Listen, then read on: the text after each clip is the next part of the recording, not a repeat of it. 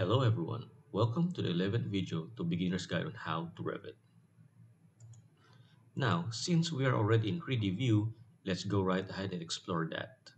I know we've been using 3D view in the previous video, but that doesn't mean we know everything about it. All we've done is actually just revolving around it, zooming in and out and selecting some elements.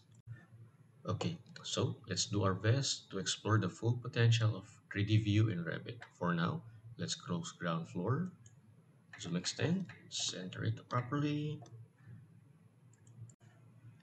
As usual, we'll head to PP right here. I'm sorry. I mean properties palette, PP. Anyway, extend area, which is right here. Then we'll take on section box. Now, you see that box right there? That's the section box. Okay, so that is now almost very similar to the crop view in plan or the far offset clip in section. It's a box where we can actually control its dimension like so. There you go. Let's make it a wee bit smaller. Okay.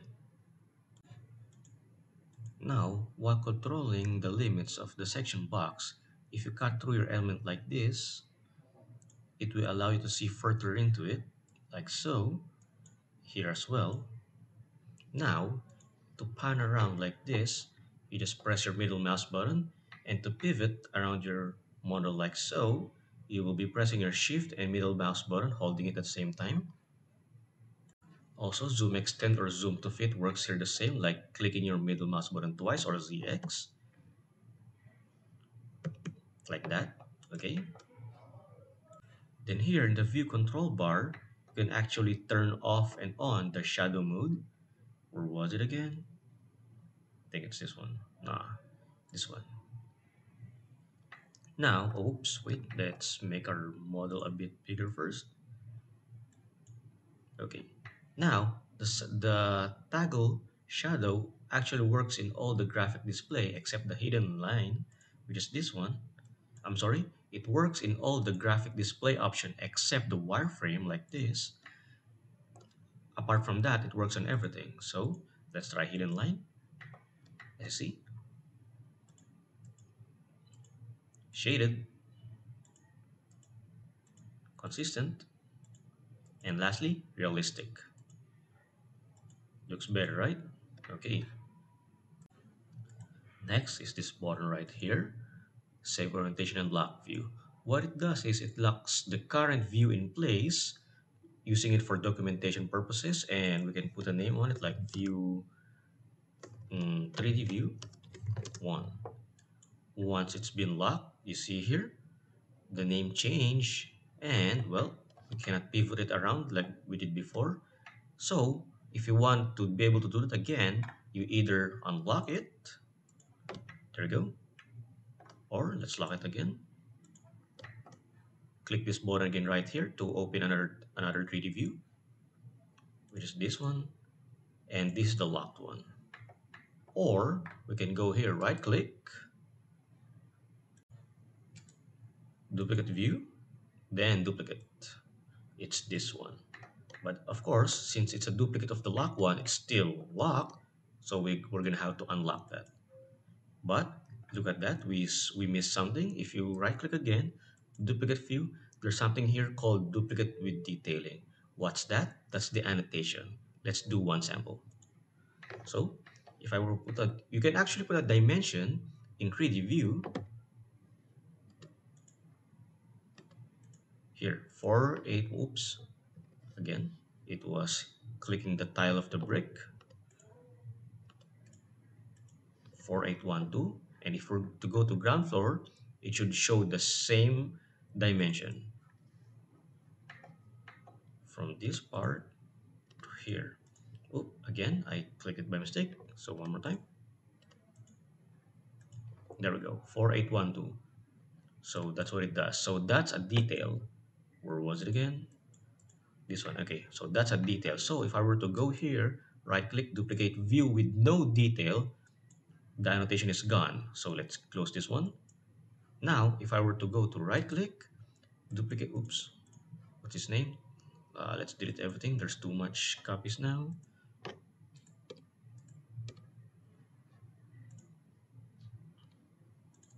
Sorry, let's start from the beginning. So we're gonna do the dimension from this wall to this wall. 4812. This is an annotation dimension line. If I were to right click this, duplicate view and detailing, it should show as well. There we go. Now, if I duplicate this with no detailing, that annotation will not appear. All right, so that's it. Let's delete the others. Let's go back to this one. Let's make this shaded. There. Now let's move on to the last part, which is this. This here is called the view cube. View cube. It's a representation of your model. You can also pivot around it like you would before. See? See that pivot bar in the middle? We can also control it using the view cube. Clicking this house icon will go back to the generic or default perspective, like this one. So if I were to zoom in and play around like this, if I wanted to go back to the generic view, or sorry, the default view, if I click this, it should do like that. Okay. Now, if you right click the view cube, it should show plenty of other options. So first is, well, go home, which is similar to this one. If you click it, save view, if you click this one, it's actually similar to the lock view, except, well, it just doesn't lock it. An example, so 3D Ortho 1. And here, it made a new view. And if we go to it, it's actually the same thing. But, well, unlike the first one, it doesn't lock. So that's how simple it is. So we don't need this. Let's delete this one. Okay, moving on. Next is these two options right here. Now, these two options are what's called a projection.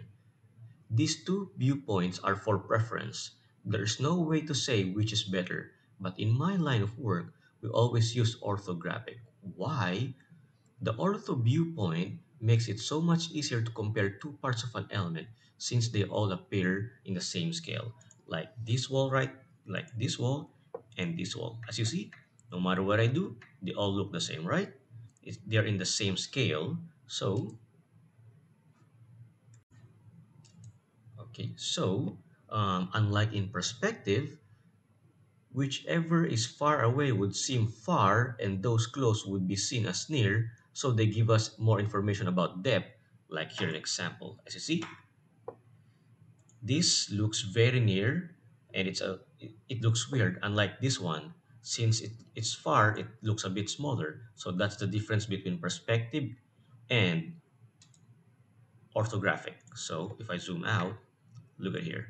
If you pivot around here like this, you can see that the furthest one is a little bit longer. Now, if I were to go back to orthographic, see that? That's the difference. So, you may use whatever you want, and of course, it depends on your manager or the project requirement. Also, if I were to add something, perspective is actually what our eyes see. We don't see orthographic. So, in short, ortho is digital, while as perspective is in real life. So that's how we can differentiate these two perspectives. Sorry, these two projections. Next is set current view as home. Remember this button right here? So let's make this current view like this is the home. Now, if I were to zoom out like this and I click this home, it should go back right here. See that?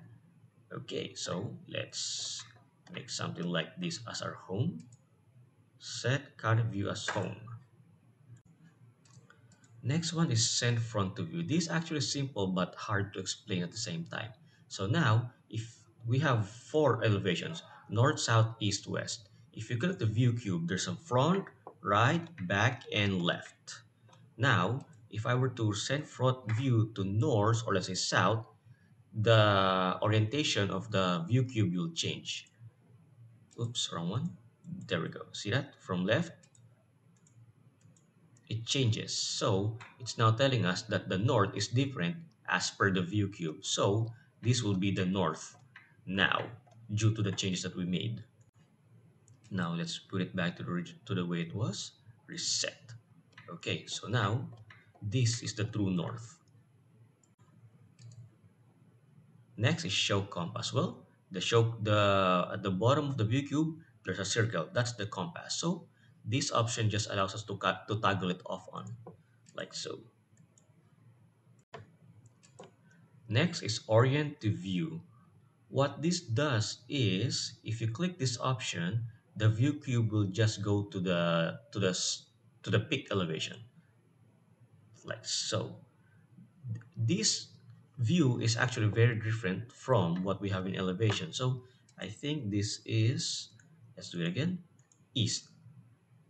Now, if I were to go to east here, see the difference? Here, well, I can't control the 3D view. It will stay as is, and the annotations will be like that. So this is a section view, while as if I go here, I can control it back to the way it was. So this right-click elevation is actually similar to clicking the view cube here.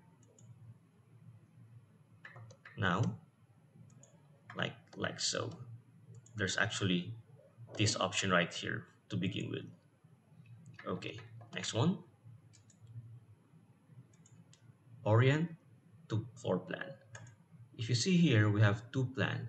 The first floor and the ground floor, which is here. So, if you go to ground floor from the plan, this is what we see. Now, we will do the same in 3D.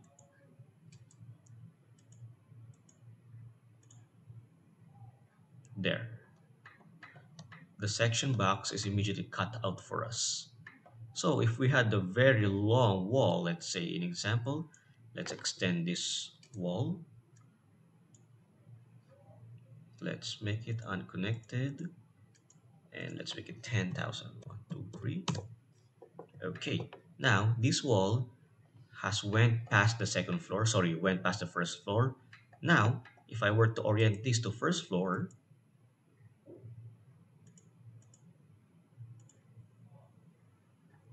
we can no longer see our ground. Why? Because the ground floor is past the first floor like here, as seen here. Everything immediately cuts out for us. Now, if I were to place it back to ground floor, it will cut out it. The section box will be automatically cut for us. There. So those are the examples and the full potential of the 3D view. There's actually more, oriented direction, but these are pretty much same as the other one. But anyway, let's give it a try. There you go. Oriented direction is these parts right here. In the corner of the cube, you can actually click it. It gives us a direction from the corners. So that's it. Cool, huh? Okay, so continuing to the last one, which is the options. Right click, options. Now, this option here, we can actually visit this through, cancel this one, file, options, and view cube. It's the same thing. Now, let's explain this one. If I were to untick this view cube will disappear. Let's show it. Okay, but it's still here. So, doesn't really make sense. But anyway, so let's go back. Next is the on-screen position. So, obviously it's in top right. We can control where we want to place it. Next is the view size. So, it is automatic. So, you can just change its size. It's self-explanatory. Next is inactive opacity. Opacity means it's transparency. So if we make this 75%, wow, there's not much difference and it's already inactive. Let's make it 100.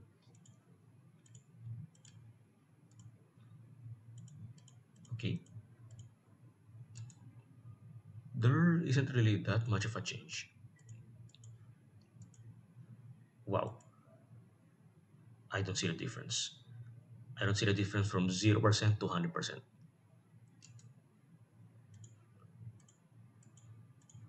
Oh, wow, okay, there it is.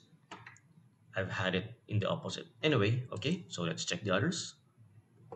Well, I guess that's it. Nothing else seems here to be worth explaining. And that's it. I guess we're done. So that's the full potential, or rather the power of 3D view in Revit. Now let's fix our section box for now. Oh wow. You know what? Let's just do undo multiple times.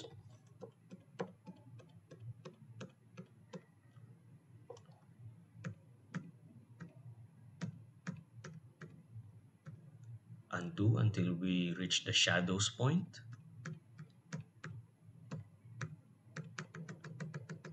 Wow. You know what? Let's use this one. This is so much easier.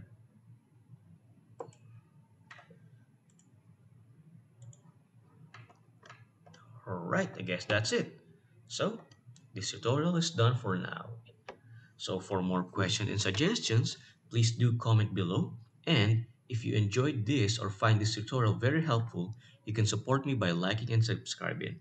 I'll see you in the next video. Thank you very much, guys.